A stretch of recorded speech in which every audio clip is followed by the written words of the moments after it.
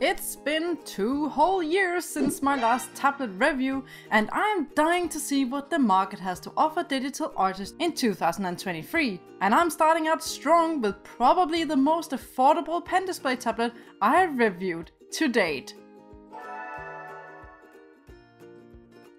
Hello everyone, today I'll be reviewing the Veikk Studio VK1200 pen display tablet. Now, it's been about 4 years since I last reviewed a product from Veikk, and I'm pretty excited to see how far the brand has gone since then. And for full disclosure, Veikk did send me this tablet for free in return for a review here on my channel. That means they're also sponsoring today's video. Now, when I do reviews here on my channel, I always make sure that the brands are aware that I will be expressing my very own personal and honest opinions on the products that I'm reviewing, even if that's sometimes meaning giving a bit of criticism.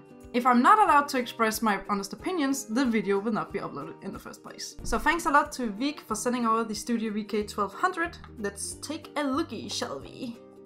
The Veikk Studio VK1200 is a fully laminated drawing monitor with an 11.6-inch work area and 6 express keys. So it's a fairly small tablet, but its size is perfect to bring along with you if you're using a laptop. I'll get into the details later. For now, let's start by checking out what's inside the box.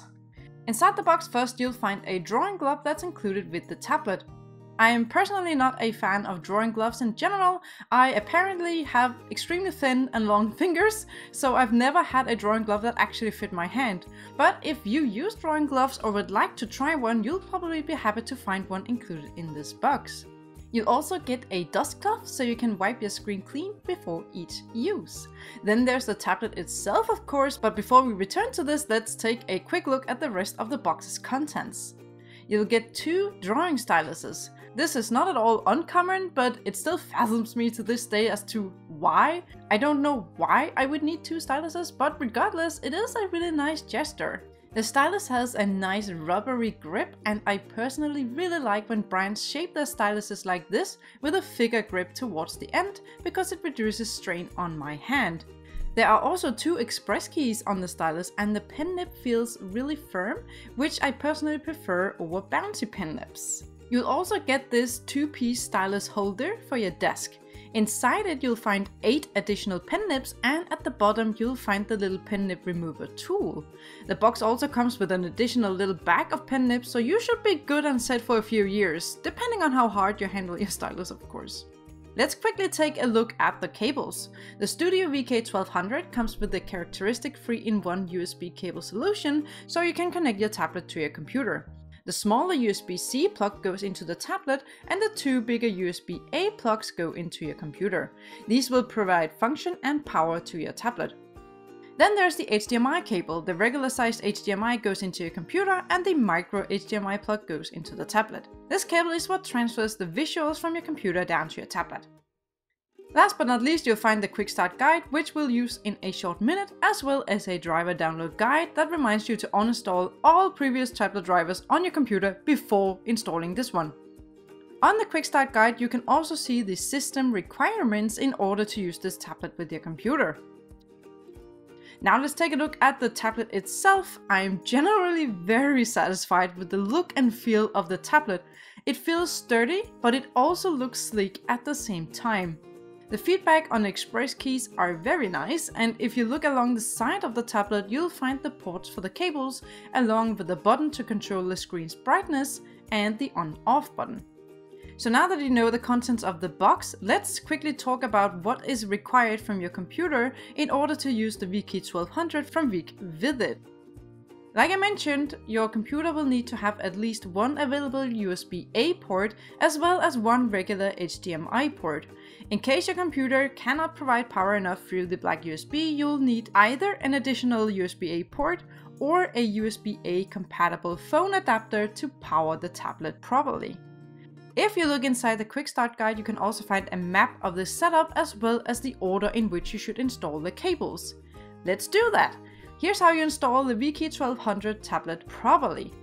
First, plug the micro HDMI cable into your tablet. Then connect the other end of the cable with the regular HDMI into your computer. Don't turn anything on yet! Next, you take the USB-C plug and connect it to the tablet's USB-C slot. And lastly, connect the black USB-A plug into your computer. If the screen on the tablet is now flashing or not turning on by itself, or after you push the on-off button, you will need to also use the red USB plug. I just connected both of the USB plugs to my computer just to make sure I had enough power and the tablet turned on all by itself.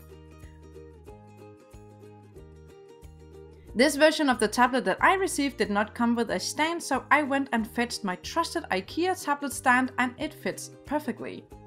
Use the long two-sided button on the tablet side to adjust the screen's brightness. I had mine comfortably at 80%.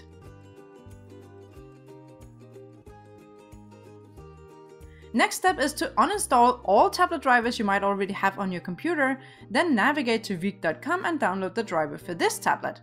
There's a note in the Quick Start guide for users with a certain Mac operating system, so be sure to follow these instructions if you're using this specific version. After installing any tablet driver, I always reboot my computer immediately. Now it's finally time to test the tablet, and so far everything seems to be working perfectly. The first thing I always do with the pen display tablet is to open my Windows monitor properties and set the tablet to become my main monitor and place it underneath my other monitor. Also make sure that you're expanding your screens instead of duplicating them if you want to have different displays on your two monitors. In this case, however, it caused a small hiccup. After saving my new Windows monitor properties, the stylus and the cursor got offset. As you can see, the mapping is way off now, and I wasn't able to calibrate the tablet at this point. But fret not, because the solution was really simple. I kept my monitor properties as is, uninstalled and then reinstalled the tablet driver, and then everything just worked perfectly again. Now let's take a short look at the driver. The driver is almost identical to the Veikk driver I experienced 4 years ago, but also with a few new features and general more pleasing color scheme. The screen mapping looks a bit funky though. I mean, I did go back and place my tablet screen to the right side of my other monitor in the properties, but it does look a little bit squished. It's just a cosmetical thing though, because the stylus is mapped correctly. So the very first thing you should always do is to calibrate your tablet. Your cursor is probably already nicely calibrated, but recalibrating the tablet while the stylus is in your hand, the way that you grip it and hold the stylus, will make it more natural for you specifically. Then I turned on Microsoft Ink, because why not, and then I went over to the Pen tab. Here you'll find the sensitivity graph, so you can control the sensitivity of your pressure, and the two shortcuts on your stylus. Under the Function tab you'll find the shortcuts for your express keys. There are 6 express keys and they're all fully customizable. To add a new custom shortcut, click on the express key you want to change, and here you can pick from a variety of computer functions, from mouse clicks to keyboard keys and modifiers. Here are the shortcuts that I set up and used on this tablet. These are right now universal shortcuts, but you can also create app-specific shortcuts by adding specific apps to this bar up here. Pick your app from the list or search for it manually on your computer. On the stylus, I always add a shortcut to quickly change the brush size that I'm using. I found that this shortcut works for both Clip Studio Paint and Photoshop as default. Click on the stylus key that you want to use, select Keyboard, clear the current shortcut, and then add the modifiers Ctrl and Alt from the drop-down menu. Confirm the changes, and now you should be able to control your brush size holding down this key and dragging the cursor in and out. It's super easy and it really speeds up your workflow. My initial impression when I started drawing was surprisingly good. I also quickly did the jagged line test, where you use a physical ruler to draw some straight lines very slowly on the canvas. The diagonal line is the most tricky one, and if the tablet has any jitter, it will usually show up on this line. Compared to other tablets from various brands that I've tried throughout the years, I'll say that the VK1200 passes the test and the jitter wasn't bad. I'll be showing you the full screen recording of the result right now, so you can decide for yourself. I also did a very quick color blend test, and I have nothing to add here, except that it was a nice and smooth experience to blend on this tablet. So now it's time for the big drawing demonstration, while I'm sharing my thoughts on the tablet. I'm going to draw my mischievous demon daughter Maka, but not in her usual cartoony self. I want to transform her into a semi-realistic, stylized portrait. I thought it would be a fun challenge in itself, but I also want to demonstrate that even though the VK1200 is on the smaller end of pen display tablets, you can still create spectacular illustrations on it. While testing the tablet, I used it for 2 whole work days.